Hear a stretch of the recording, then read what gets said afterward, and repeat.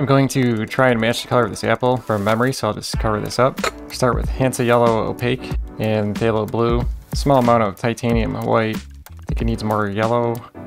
And it looks too vibrant, so I think a little bit of Parallel Red will make that duller. Oh, that's too much. Thinking more white. A little bit more yellow. I think that's getting closer. I'm not really quite sure how dark it should go. So what does it look like if I add a little bit more white? I do think it needs a little bit. Just trying to figure out if I have the balance of the colors right. I don't think that works. I think this is closer. Let's take a look at it. It's not that bad. I think it just needs more of this phthalo blue. That's not too bad right there.